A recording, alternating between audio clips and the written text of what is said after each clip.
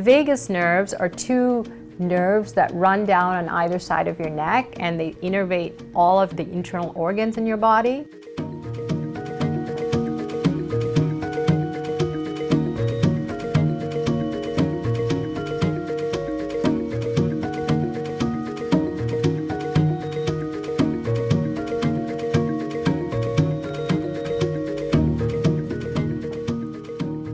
Yes, there are several studies to show that vagus nerve stimulation can help to prevent seizures and help to treat epilepsy in conjunction with medication.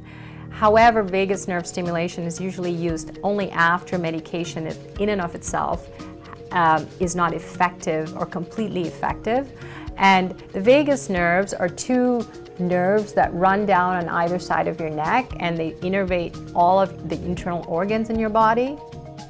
And vagus nerve stimulators are devices that are placed so that they stimulate the vagus nerve as it goes back into your brain and helps to reduce the risk for seizures.